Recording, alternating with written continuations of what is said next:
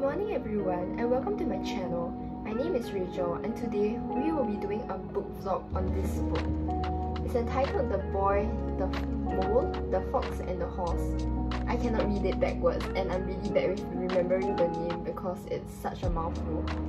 But yeah, it's a book I've really wanted to read for quite some time now because my teacher recommended it to my class at the beginning of the year.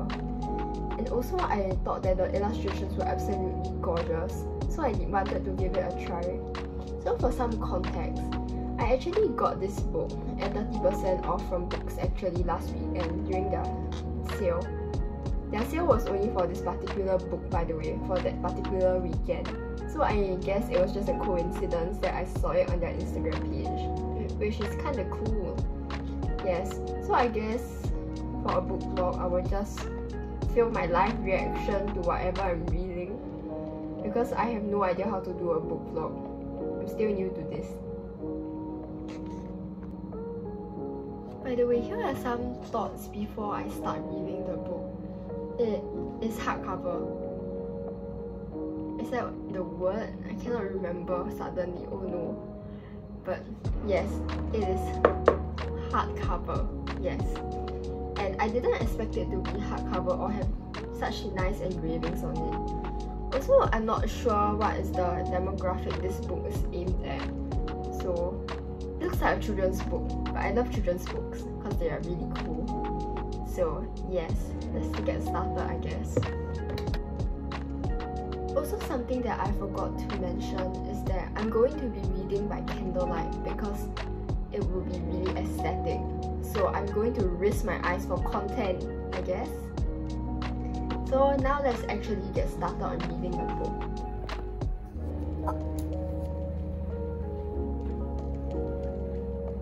First thoughts upon opening the book. Wow, the spine is really stiff. I'm really scared of breaking the spine because I would be really sad. But look at the music score on the first page. I wonder if it actually plays a song. I have no idea. I can read music but I'm lazy, so yes.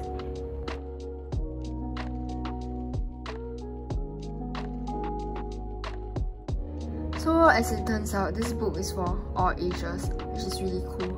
Also, I think that the handwriting font that they use is really cute, even though I struggle a little bit to read. But wow, the first 2 pages and I already have a lot of thoughts. I already have some quotes that I would like to write down. This is such a quotable book so far. What the heck?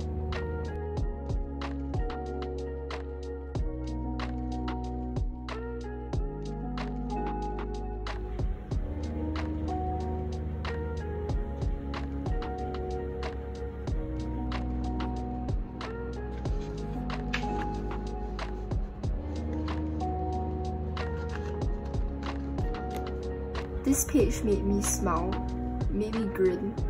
Lol. This image actually made me gasp. So pretty. My god. This is a heart shape, I think. It's so cute. I'm really loving this book. It's so whimsical and like ethereal, actually. I have no regrets getting the physical copy of this book. It is so pretty.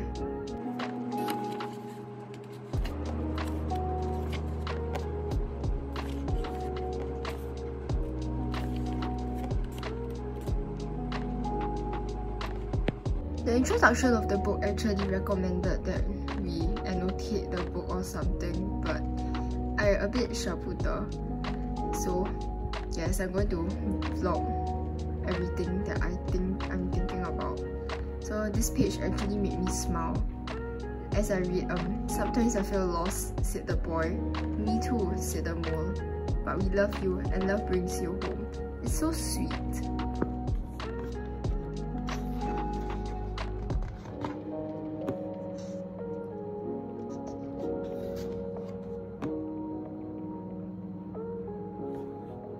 Sorry, I'm so enchanted by all the colorful pictures and the horse is so majestic. This image is majestic. I'll read to you all my favorite quotes from this book later, but can you just see this image? It is so pretty. I know I've said that so many times in this video, I'm sorry, but I really cannot. Yeah. This page really made me smile. Also, note to self, I think I should probably stop time-lapsing and should just video my reactions instead, because I'm very expressive when it comes to reading books.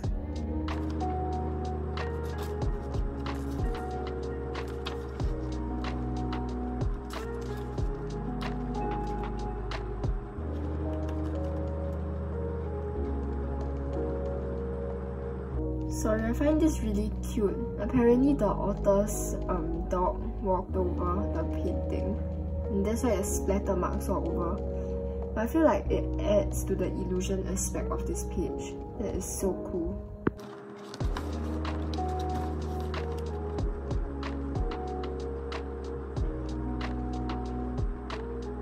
I think this page is the reason why my teacher likes this book so much, because I think she believes in curiosity. And this page literally says be curious, which I agree with.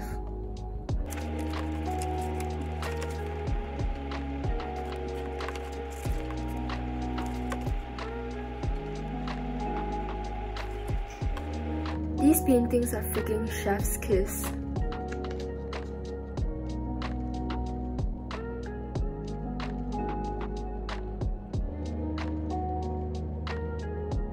The horse is a Pegasus. Sorry, I just really love horses and I really love Pegasi. Yes, I used to be a My Little Pony fan. Oh my goodness.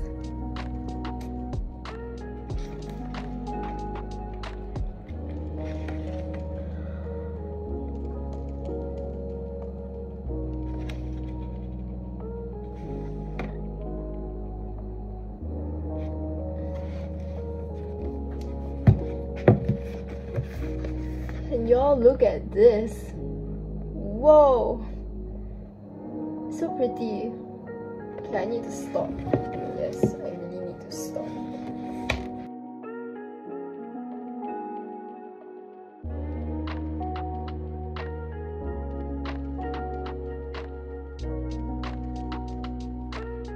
I'm almost finished reading the book and I'm at the verge of tears if it's not very obvious, but yeah, I will give my review after I actually finish reading. I still have like 2 or 3 pages to go.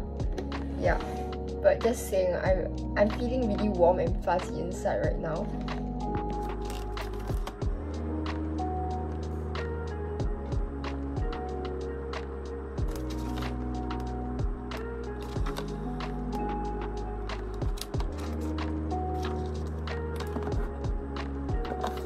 Sorry for my shaky hands because I'm really very in awe of this book right now. I just finished reading it and this is my favorite quote, I think. So let me read it. "So you know all about me?" asked the boy. "Yes," said the horse. "And you still love me?" "We love you all the more." Wow, wow. So I just finished reading this book and I'm deeply in awe of it. I highly recommend it to anyone, like whether you're 5 or whether you're 50, or as the book says, whether you're 8 or 80, because I feel like this piece is really timeless. It's about friendship, love and kindness, I think. And I don't know, it's just timeless truths that would carry on with me for the rest of my life. And it carries stuff that I need to hear as well, like about how everyone still loves you even though they know every part of you. Yeah, okay, this is some random page I flipped to, but everyone is a bit scared, said the horse, but we are less scared together. It seems so simple, but I feel like it's really profound. I mean, it's definitely better than all the self-help books that I've read this year, I think. Wow. Yes, I'm just really in awe. Give me like a minute to collect my thoughts, my actual thoughts, and make it more understandable, because I feel like I'm just rambling at this point.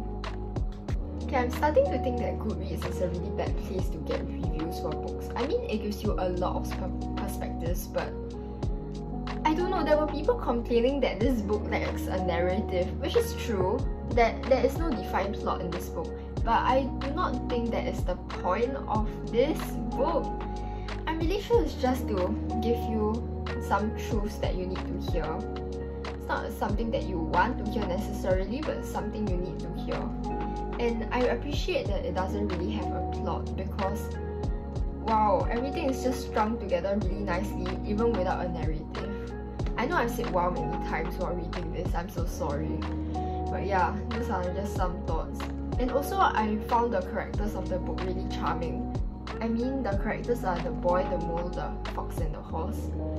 So the boy is really lonely until the mole comes along. The mole really loves cake, but after spending time with the three of them, wow, the mole is just like, I love y'all too, but I'm too scared to say I love y'all, so I'm gonna say I'm glad y'all are here. The fox is initially a bit scarred from life. I'm not sure what the fox went through before he met all his new friends, but he eventually learns to overcome it, and he learns that friends are important, and that even though he has nothing interesting to say, the fact that he is honest is all that matters.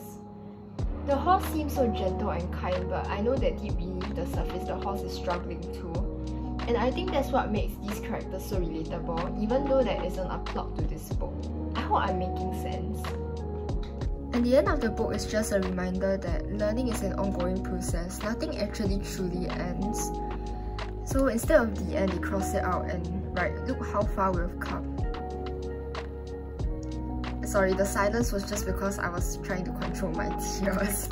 I'm so sorry, but yeah, it's so cool. I don't have any better words to explain it. Overall, I really do not have a critique of the book because it was so heartwarming.